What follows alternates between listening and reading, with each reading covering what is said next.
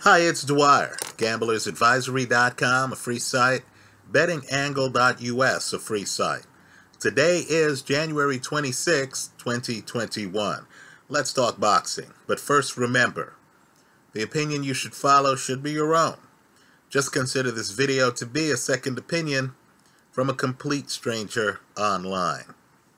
Now today, on BoxingScene.com, a great site, they have an article in which Leonard Ellerbe, a very important person with Mayweather Promotions, makes the claim that the biggest possible fight in boxing right now is Gervonta Tank Davis, unbeaten, versus Ryan Garcia, unbeaten. Now, as I've been saying for years here online, it's my heartfelt belief that there are two groups in boxing. There's the heavyweight champ, and then there's everyone else. Right? You can go back through history. People might not remember a single fighter from the 1930s, except Joe Louis. Go back before that, 1908, 1909. You might not know a single fighter from the era, except Jack Johnson. The heavyweight champion casts a long shadow. All things being equal, when there's a great heavyweight fight on the horizon, it eclipses everything else in the sport. The rest of the room is dark. That heavyweight fight is going to soak up all the sun. That's the case now. You know, Leonard Ellerbe might know his stuff. He doesn't know what a great fight is.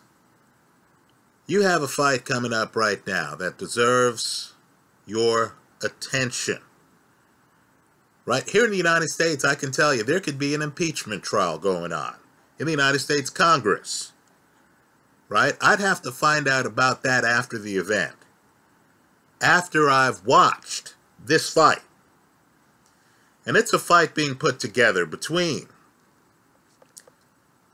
one of the most important figures in all of sports. I believe history is going to look back at this guy, and they're going to say, what were they thinking at the time? This should be obvious. In 2015, Ring Magazine named as the Fighter of the Year the lineal heavyweight champion, the man who had just beaten Vladimir Klitschko, a guy who had been heavyweight champ for years. Right? That person was Tyson Fury. Right? He's the 2015 Ring Fighter of the Year.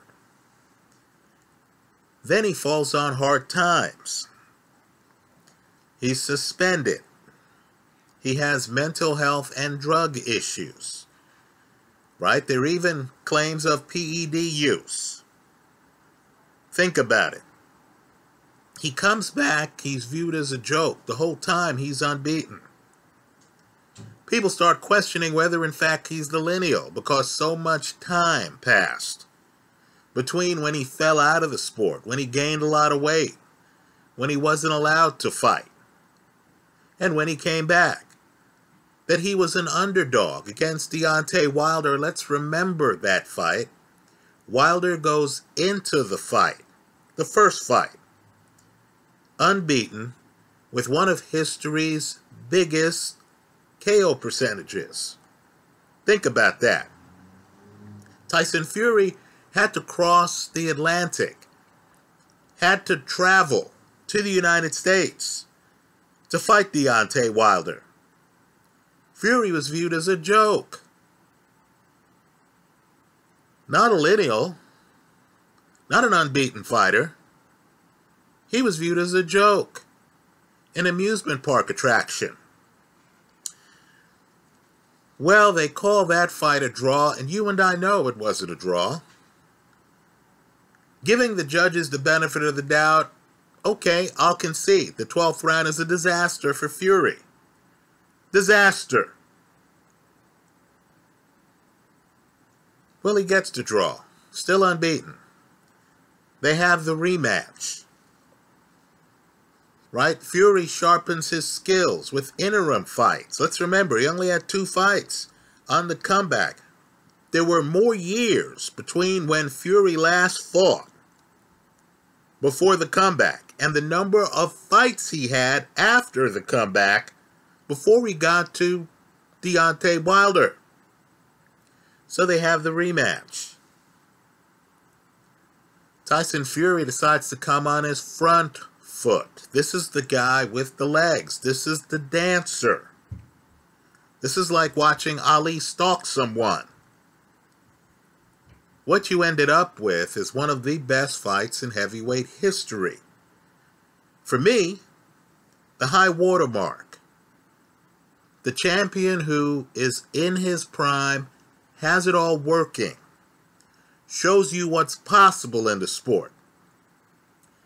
That fight is Ali against Cleveland Williams. That's the best Ali, in my opinion, hands down.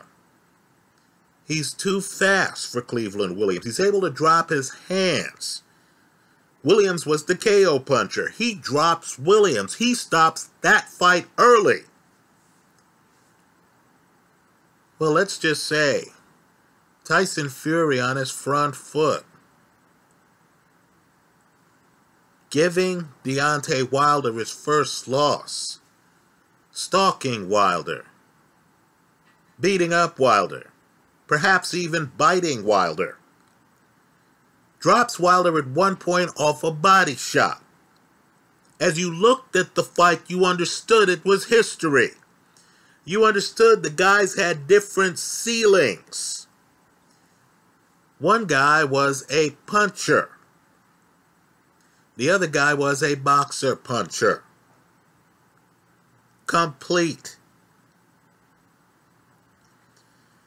Well, of course, Ring Magazine recently named Tyson Fury the 2020 Fighter of the Year. The public still doubts him. Folks, he's won 2 Ring Fighter of the Years 5 years apart. A mental breakdown apart. A huge weight gain apart. A suspension apart. The only guy who's in a position to relate to Tyson Fury's saga is Ali, who of course got suspended while he was unbeaten heavyweight champion. So of course they're talking about this fighter fighting Anthony Joshua. Now I know I've been critical of Joshua here online, but let's be clear who he is. He's the Olympic gold medalist. He's a guy, think of the top fighters right now. We were astonished by the Povetkin-Dillian Whyte fight. Understand, Anthony Joshua has already beaten both men. Right, think about it. Joseph Parker was an unbeaten champion when he faced Anthony Joshua. Anthony Joshua has already beaten him.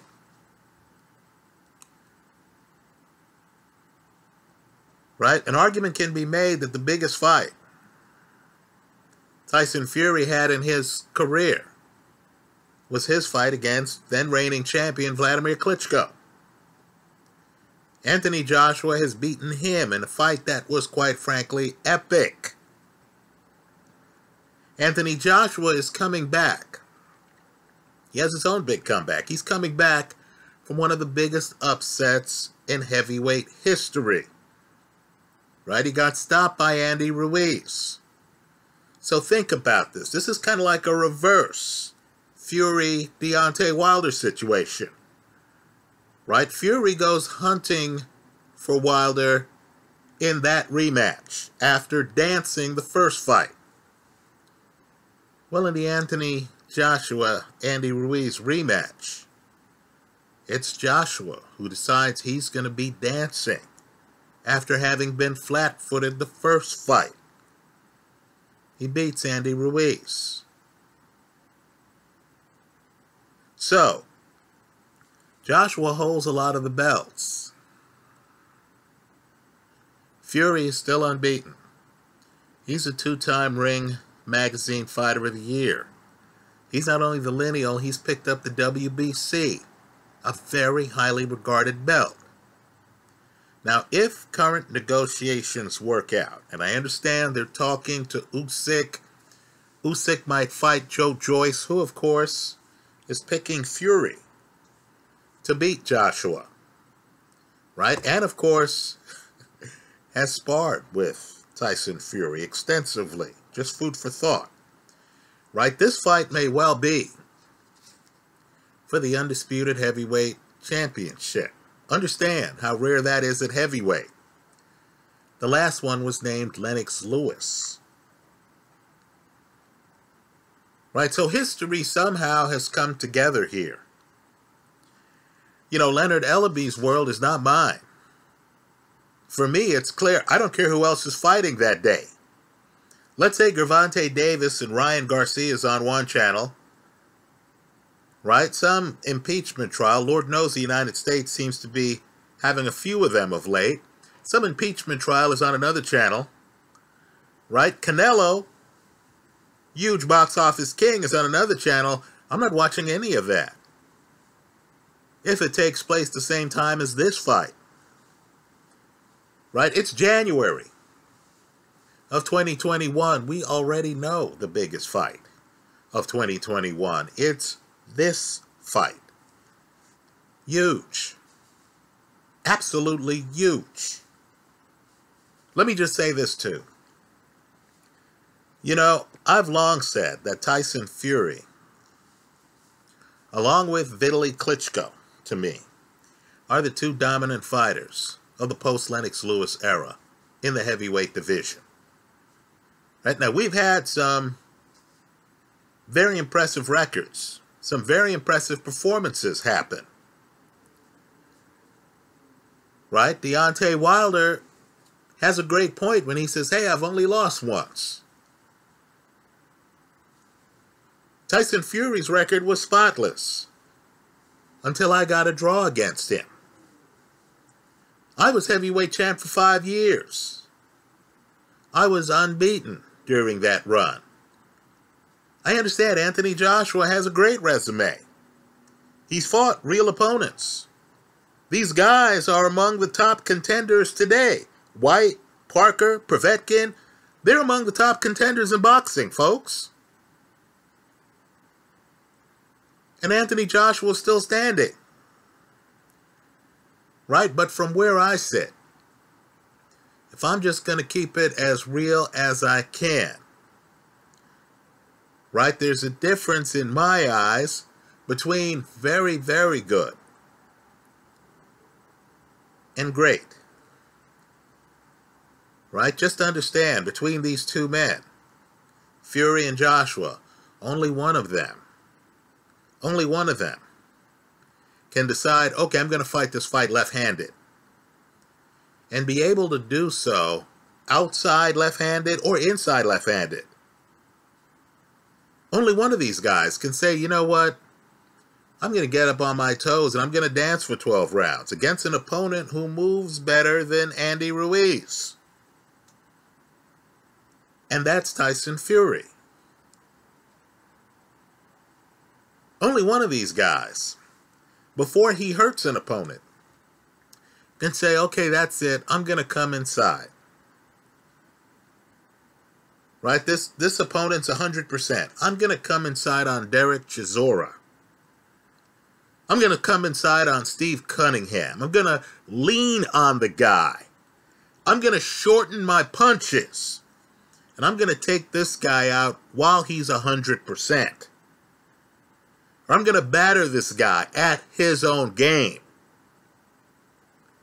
And that's Tyson Fury. So don't get me wrong. Results matter.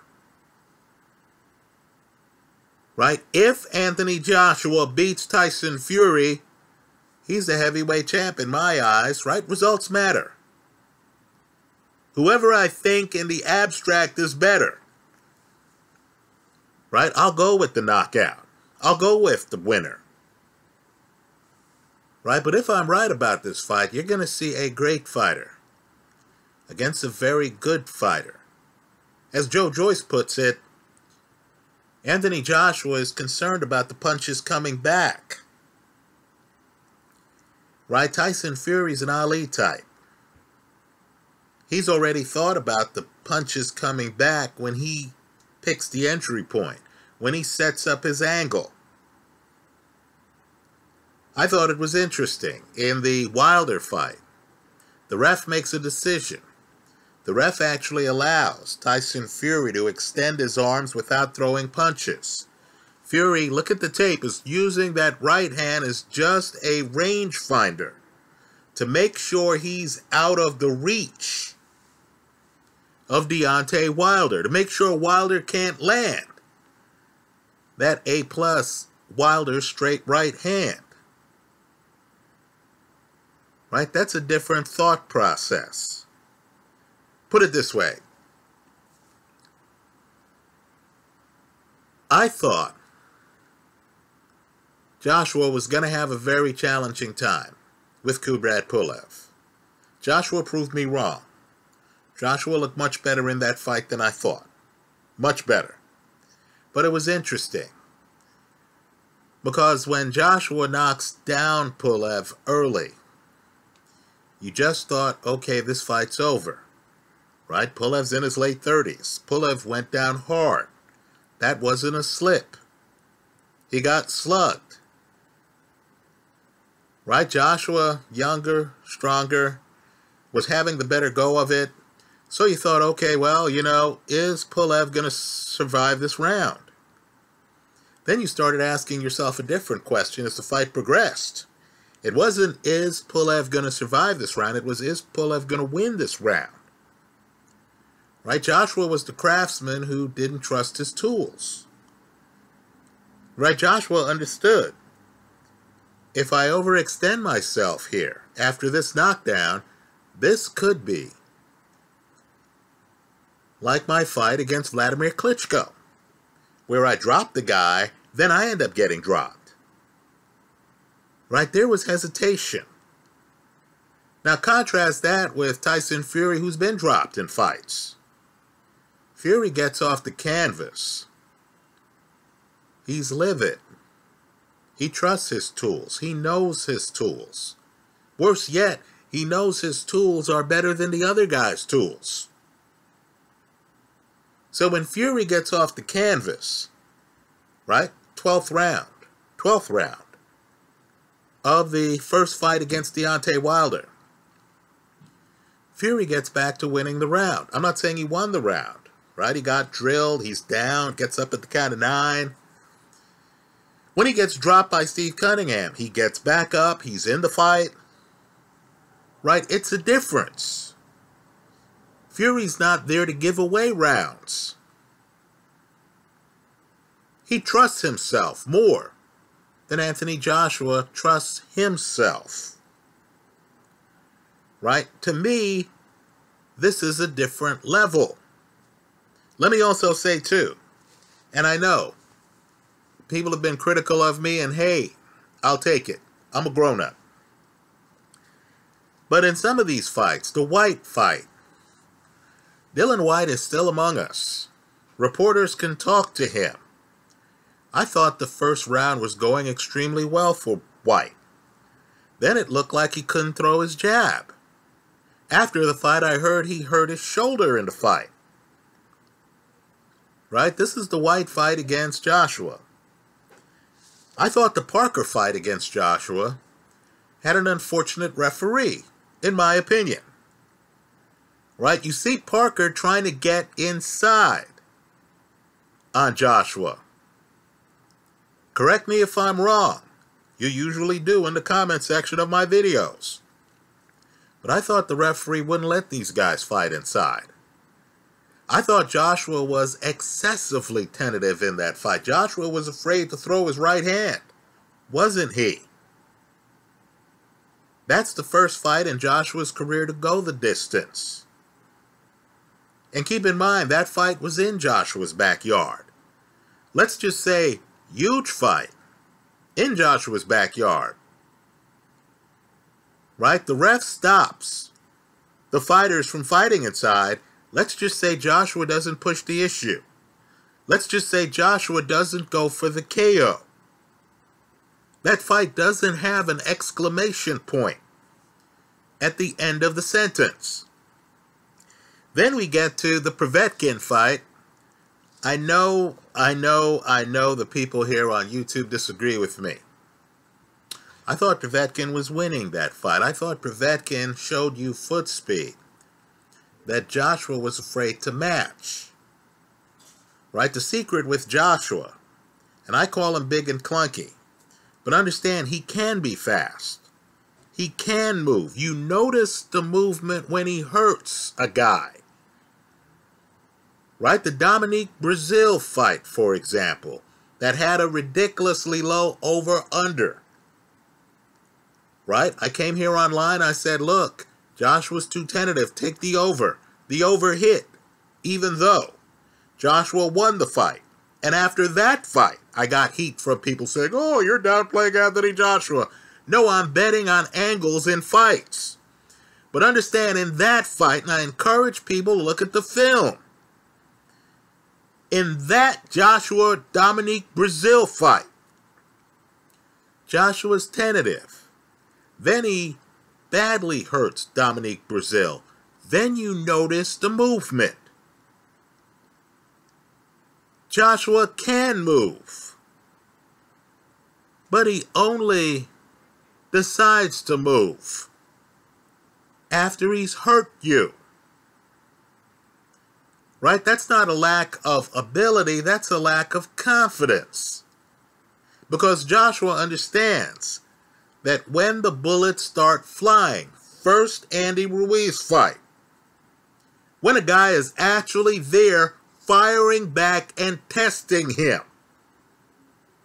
saying, player, go ahead and empty the gun, I'm here in the pocket for a gunfight.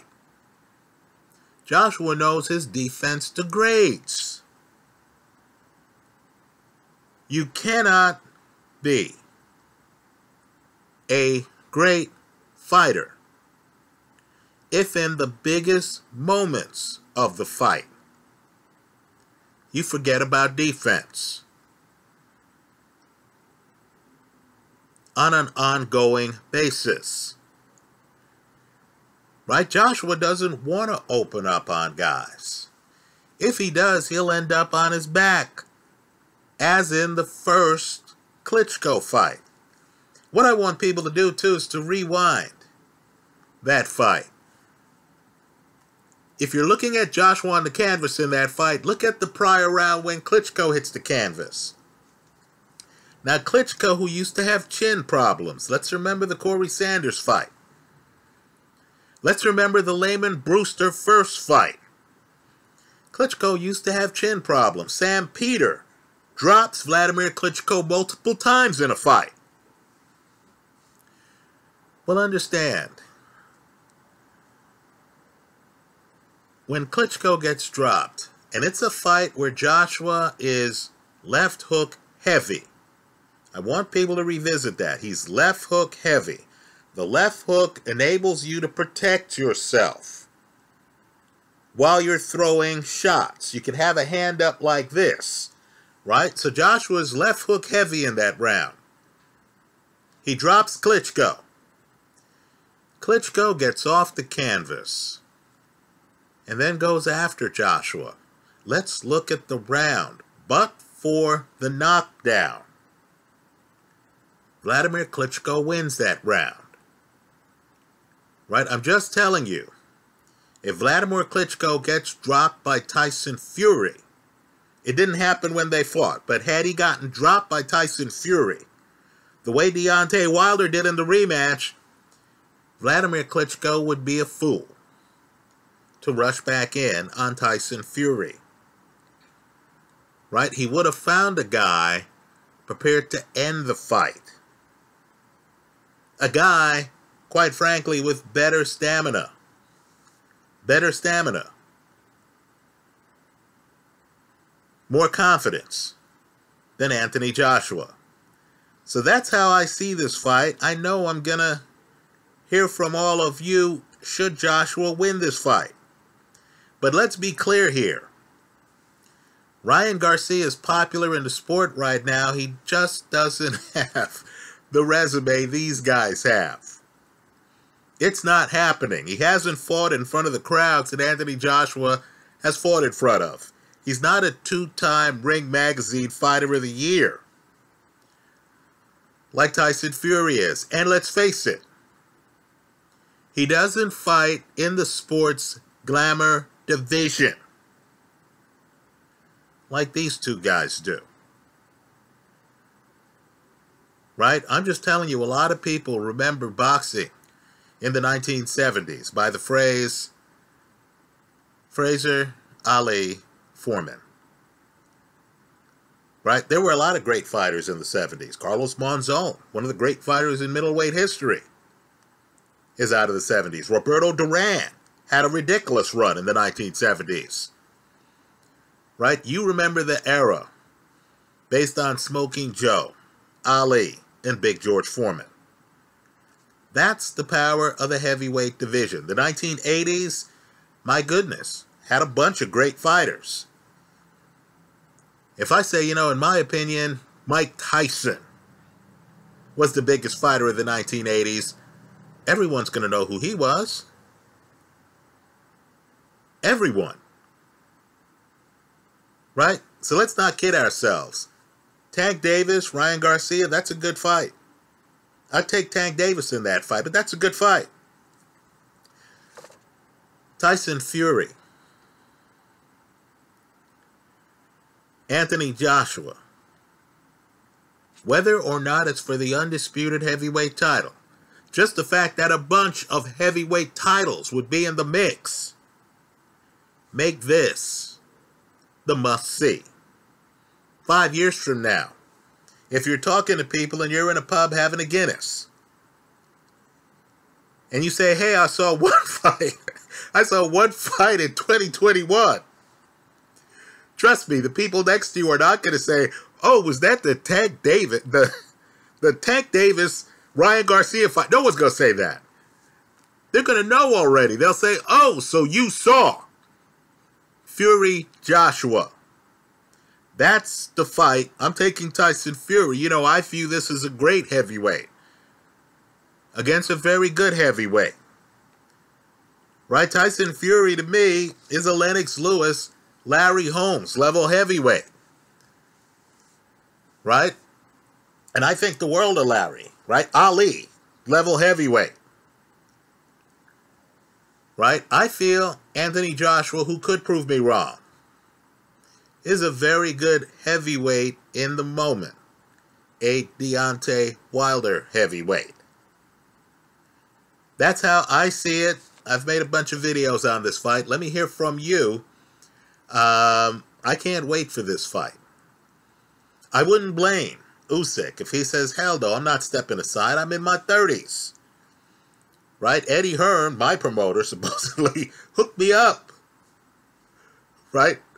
Hook a fighter up here. I wouldn't blame Usyk if he doesn't step aside. Understand, Usyk is historical as well. But at cruiser, right? He has to prove himself at heavy. These guys already have. This is a big fight that's going to define careers. Understand, if Fury is as good as I think he is, there's a chance off this fight that he wins his third Ring Magazine Fighter of the Year. That's how I see it. Let me hear from you. I hope you leave your comments in the comment section of this video. And rather than just say, Dwyer, you're a Joshua hater, tell us how Joshua wins the fight. Tell us what Joshua does better than Tyson Fury. Tell us what would have happened had Joshua fought Deontay Wilder. I look forward to your comments.